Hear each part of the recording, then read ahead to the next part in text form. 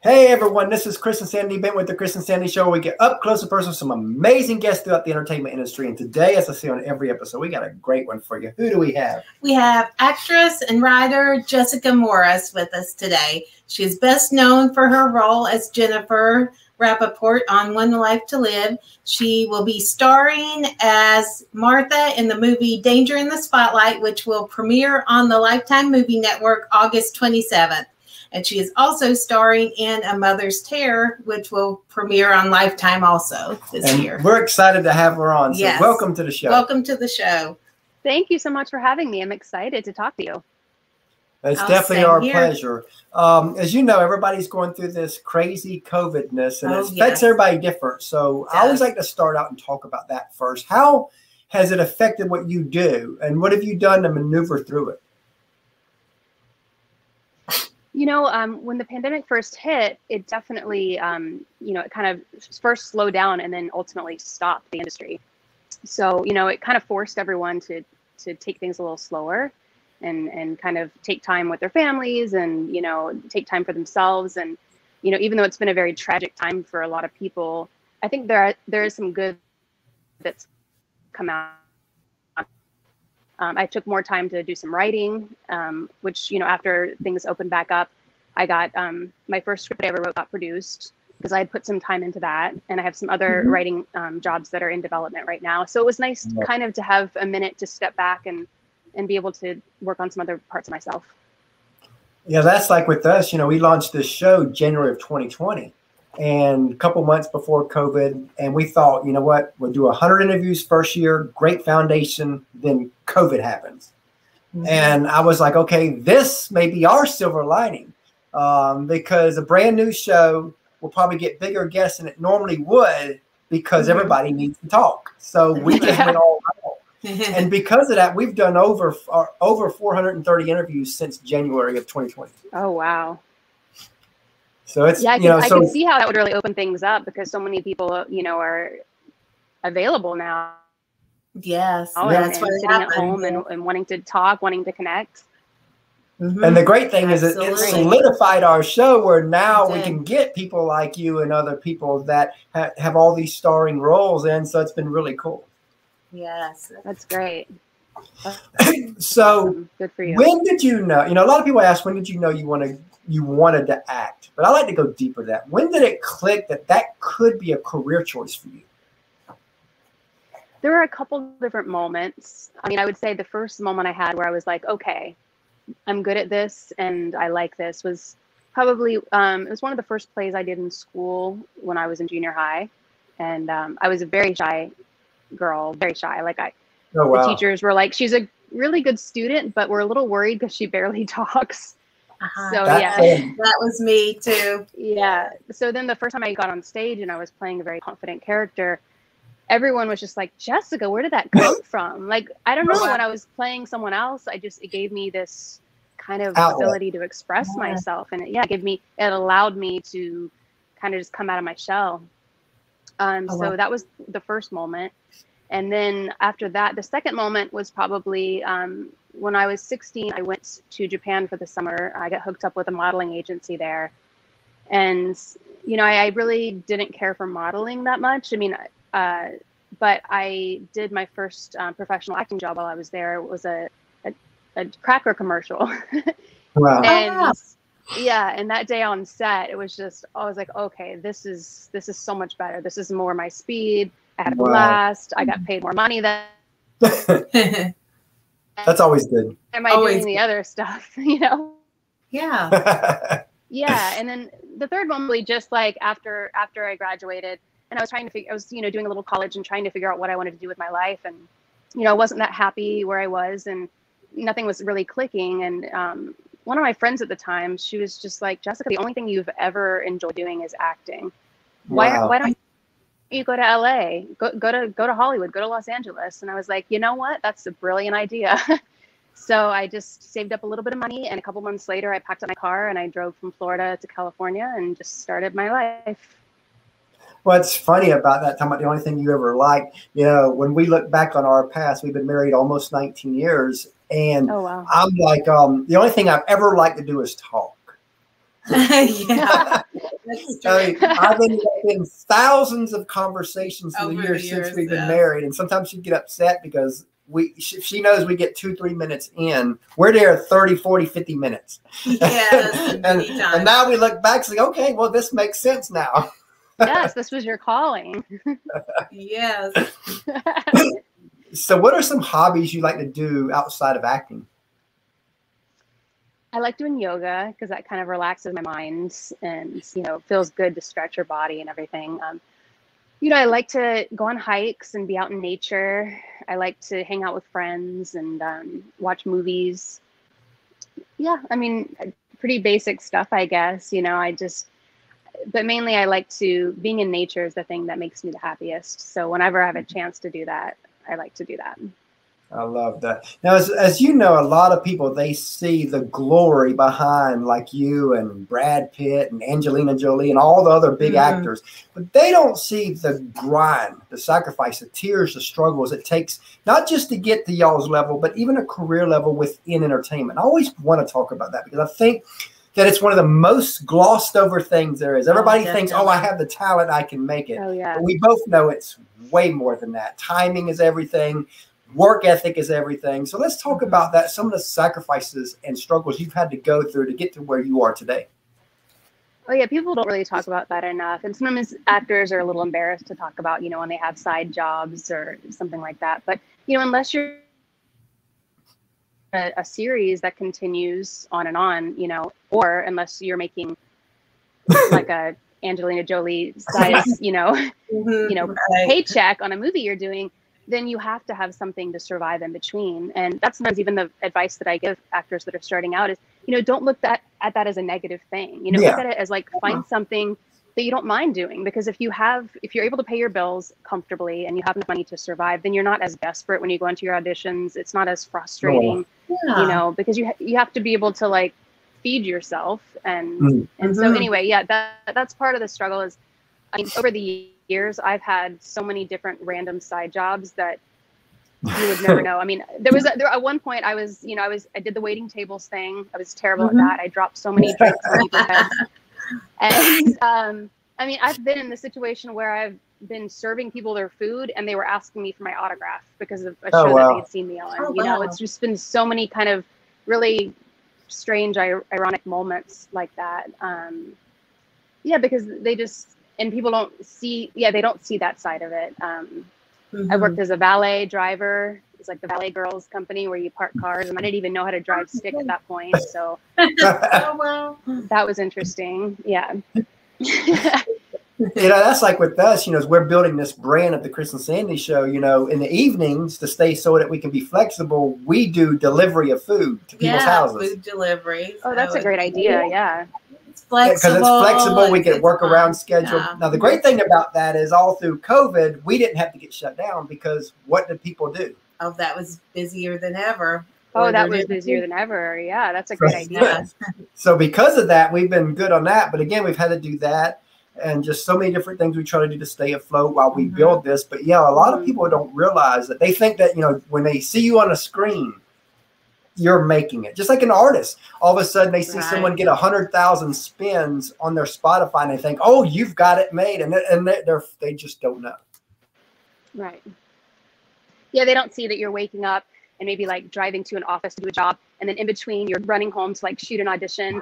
And then the next day you have to be on set early. And then after that, like in between in your trailer, you're like doing other work, you know?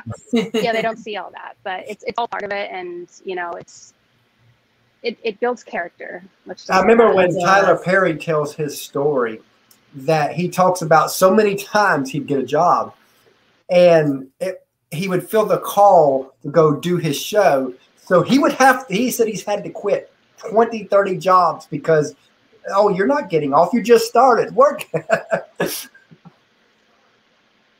Oh, definitely. I've gotten fired from a few jobs because of that, because I all of a sudden would, you know, book a film. And there's a lot of actors in LA that, you know, they take a job and they say they're an actor. But when they say that, they mean they don't really. A lot of actors, you know, unfortunately, it's hard to get work. So a lot of people will say, yes, I'm an actor, but then they don't actually need time off. But when you say that, but then, yeah, you've been working there a month and all of a sudden you're like, oh, I need to leave for a month to do this film. they're like, yeah, no, that's not going to work. So what's been your toughest role to play? My toughest role? That's a good question. You know,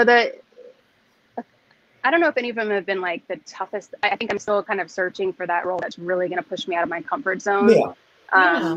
Yeah, I'm kind of like still, that's in my future. But I mean, the last couple Lifetime movies I did were very emotionally challenging. The one that's about to come out, and then the one that I shot right after that, A Mother's Terror, that should be airing soon too. So tell us about those two.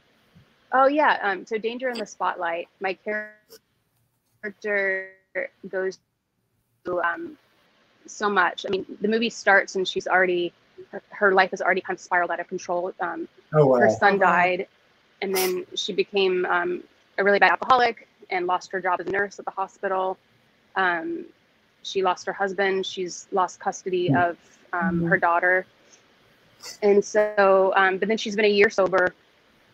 And the night before the custody hearing of her daughter, she blacks out and wakes up, and there's been an accident, and it appears that she's been drinking, but she doesn't remember drinking. And the other woman, the woman in the other car, is unconscious.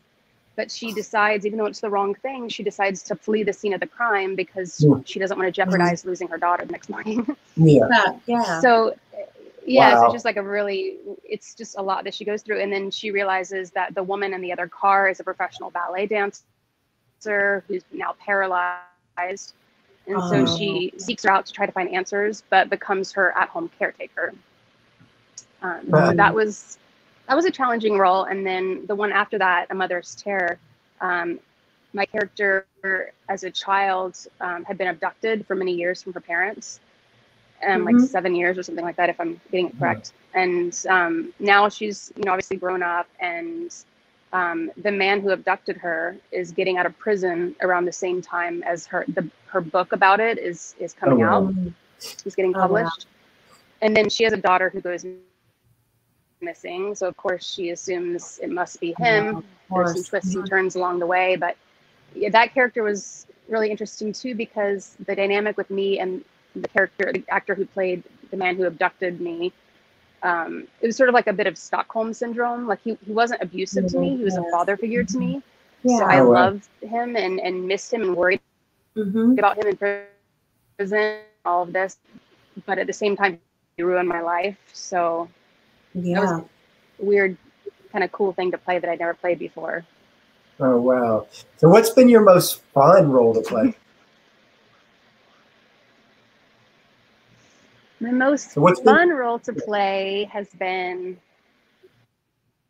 I think my most fun role was in Role Models, because when I worked with David Wayne, that director is just like so amazing and brilliant comedically, and he threw out so many improv lines. He was wanting us to like ad lib, and he just threw out these crazy off the wall lines. I can't even remember what they are now, but it was just such a fun, lighthearted, energetic set that I enjoyed that a lot. I love that. So when you look at your career so far, we talked about the sacrifice side. Let's flip the script and go the other way. What are a few moments where you're like, wow, I got to do that? Some wow moments. When I just recently worked on the Upshaws on Netflix, working on that, and like Wanda Sykes, is one of the stars and one of the producers. And so I worked, with her. She gave me some, notes and kind of directed me a little bit. And I just admire her so much. And I've always thought she's hilarious. So I was very nervous that day. I was just like sweating all over. I was like, oh my God, I can't believe I have this opportunity. I can't screw this up. So yeah, that was one of those moments. So as you know, a lot of people, they see you as the actress and other people that are actors and actresses and artists, but they don't see the teams behind y'all. And in our opinion, the teams never get the love they deserve. They don't. But on our show, they do. So if you want to take a few moments to tell us about the team that helps you be who you are.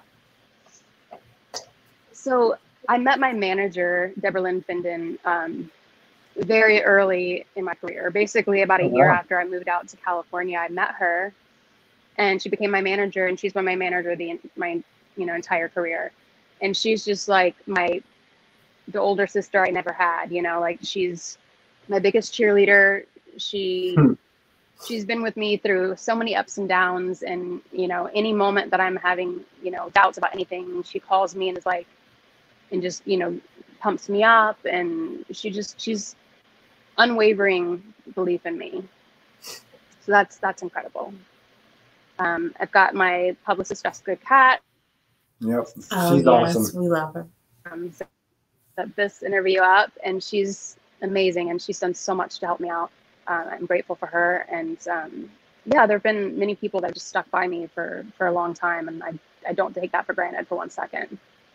Speaking of teams, we have a third co-host, our little 9-year-old that we ask like 3 questions. So Sandy's gonna go get him real quick. I will get him. And we've got a 2-year-old daughter that when she gets older, she'll be plugged into the show too, because we are a family affair. Oh, awesome! Oh, that's so great. I love that. Yeah, I guess it should be called the Benton Family Show.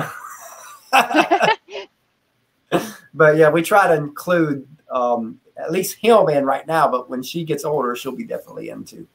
Mm-hmm. I can't imagine not doing it. I mean, he's been in almost every episode and all that. So while we're waiting on him, what is a moment where you were auditioning and it didn't go as planned?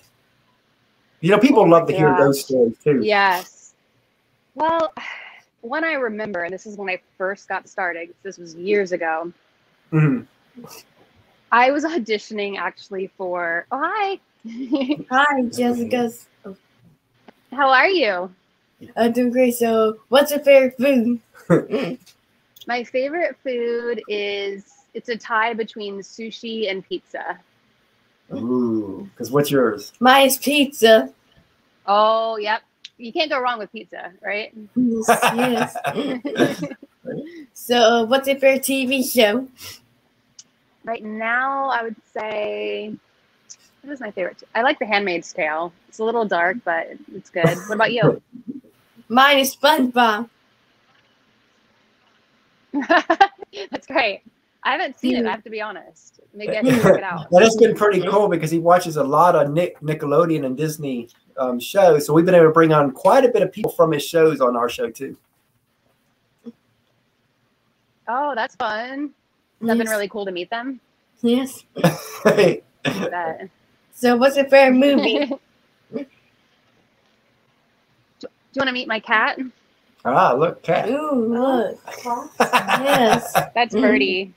Yes. Yes. She wanted to say hi to you. Hi. Okay, so what's your favorite movie? What was your question? What's your favorite movie? My favorite movie, I mean, one of my favorite movies of all time would be Forrest Gump. Oh, wow. I could watch that one over and over again. Yeah. And yours? Mine is the Minions movie. Which one? The Minions movie. Oh, the Minions movie. Okay. Yes. I haven't seen that either. That's fun. Yeah, and they got a really great brand. I mean, I tell you, kids love them. I mean, Sandy and I love them. So. Yeah, I like how they make those movies where they're great for bye, nice to meet you. Where they're great for all everyone in the family. Adults, yeah, that's what's great. Now you were telling a moment while ago about one of the moments that happened. Oh, the audition story. Yes. So when I was younger, I auditioned for the role in Gilmore Girls of the daughter. Mm-hmm. And you know how on that show they talk very quickly. Yeah. It's just the cadence in that show is very, fast. So when I went in for that audition, I was off book and I was memorized. I knew the lines, and I was so new to acting at the time. I was so young that I think I just let my nerves get to me. So the nerves combined with the very fast paced speech of the dialogue, I got so tripped up and I got tongue tied. And then, if that were to happen to me today after the experience that I have, I would have just taken a minute and been like, I'm going to start again, But at the time, I didn't know what to do, and so I got, and then I was just finished the scene, really insecure, and I just kind of ran out of the room, and Oh, wow. and I got in my car and started crying. Yeah. Oh. But the cool thing is it's a learning moment. The character building moment. Yes. Yeah, it was a learning lesson for me. That was big. So if you could co-star with any actor or actress, who would it be and what role would you want to play?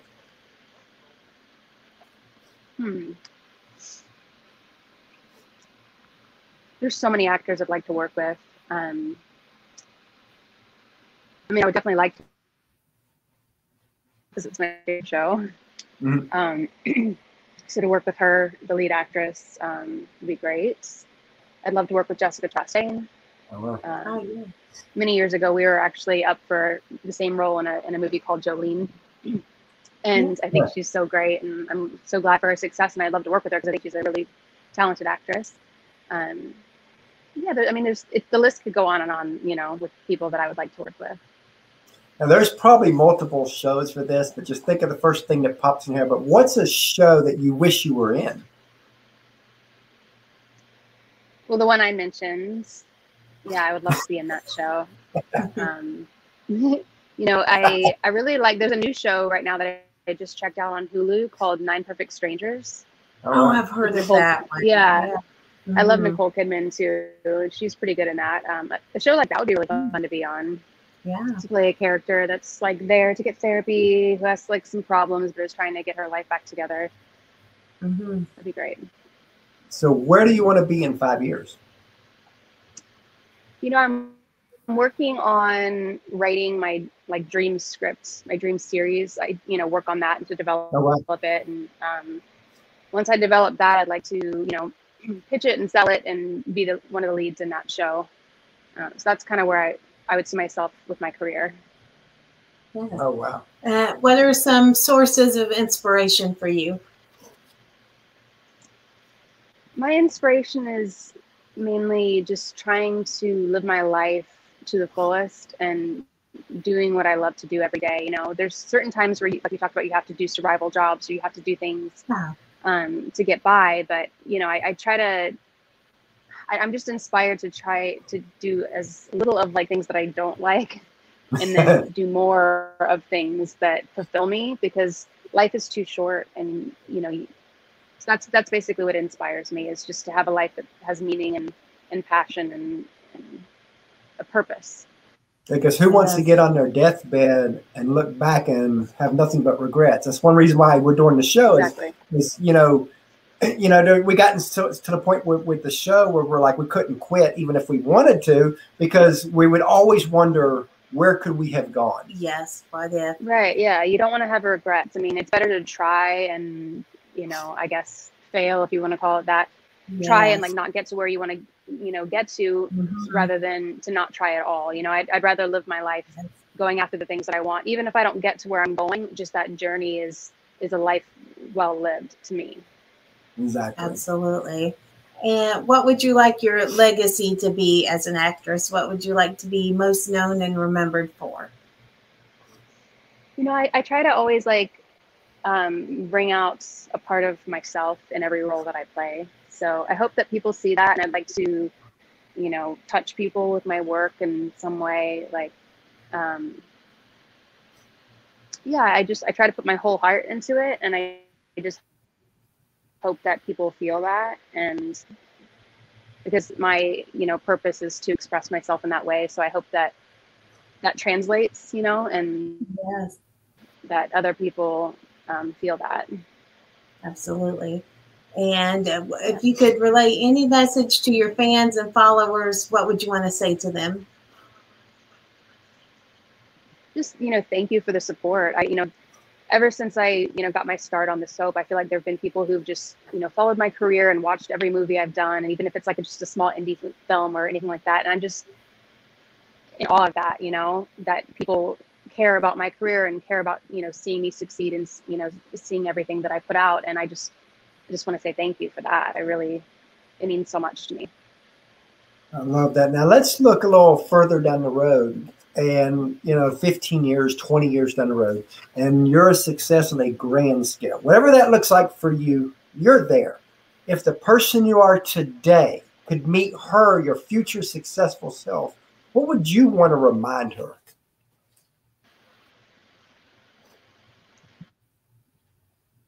First is meeting me now. That you're meeting your successful self. You froze a little bit. So is it my future self who's giving the advice, or my now self? Sorry. Your now self. Your now self is giving her. My now self. Okay, is giving her advice. Just enjoy every second of what you're experiencing right now, because good, they're all fleeting. Everything is temporary. So I guess if I'm talking to myself who's having the career and the success and the life that I want at that moment, I would say just enjoy and embrace every single moment, because you don't know how long it's going to last for, not to be negative, but it's just there's cycles in life, and everything goes like this. And so when it's bad, you just hang on. When it's good, you just got to enjoy every single second of that.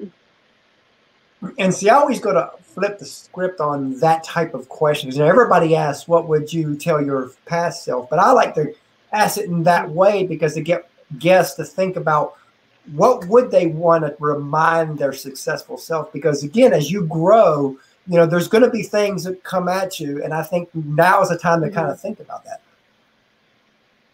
Yeah, I like that you flip that around. I would also, I guess, tell that future self to remain, humble and everything too, because sometimes I think when people get very successful, they can get caught up in that, in their own hype, and it kind of, to the detriment of their character, of who they are. They forget where they came from, all that. So yeah, that's another thing I guess I would tell that self, just to remember where you came from. Even if everyone's telling you you're this amazing person, like, you're not any different than anyone else. They just admire your work. I think as long as you can stay grounded in that way, I think that's good. Love that. So let's say you had a friend of yours and they've done some acting gigs, but on a small scale, but they know they've been called to this. They just, they've got that little stage bug, and they just know. So what advice would you give that specific person in this day and time to kind of help guide them the next couple of years? I would definitely give them the advice of what I mentioned earlier, that, find a skill or that you don't mind doing. It's not like you're having a plan B. It's just that, it takes time to grow a career. Yes, there are rare cases that come out to LA or that jump into business and get on a hit show right away. That does happen, but it's very rare. So I think it's smart to have something, maybe, so you don't have to wait tables or do a job that you feel is maybe beneath you, or that, you're just bad at, or makes you miserable. Have a skill, have something, where you can be okay for a while. And then if you book an acting job, it's like, oh, bonus, my life is going where it needs to go. But I was still okay before this job. I wasn't just desperate for it. And I would also say, don't get caught up in this, sometimes it's important to network and go out as an actor. But if you get too caught up in that, so going out and drinking too much, and, that could end up distracting you from your focus of why you're even doing what you're doing. Sometimes you have to say no to an invite to go out for drinks and stay home and maybe work on a character or memorize lines or, do some writing. And you've got to be okay with that. But even though it's fun, it can be really, really exciting and everything. It is a job. And it can destroy your life. Like, I went through 19 years of addictions until almost 14 years ago. And the first 5 years of our marriage was really hectic on her because of those addictions. But she loved me through them. And here we are, almost 19 years married. I've been sober almost 14 years. So. Congratulations. Oh, that's such a beautiful story too. That's so nice of you to stand by him through those trials and tribulations. That's true love. Not only would I probably not be alive if she didn't, but we definitely wouldn't be married now, and we wouldn't have our 9-year-old and 2-year-old. So, again, she had the faith in me that she believed that the change was coming, that God was going to heal me in some way. And here we are today. So that's beautiful. So as we come to a close here, tell everybody how they can find you. You can't find me. I'm just kidding. On social media, Instagram, Jessica Morris01, Twitter, Jessica A. Morris, Facebook, just Jessica Morris. And yeah, and you can catch me there, and you can catch my movie on Friday nights, 8/7 Central. I was looking forward to that. We definitely look forward to that. And, you know, we really enjoyed having you on the show today, and we look forward to having you back down the road. Hopefully we'll have a better connection. Yes. That would be great. It was wonderful talking to you both. Oh, same here. We enjoyed it. Day. Thanks so much for your time.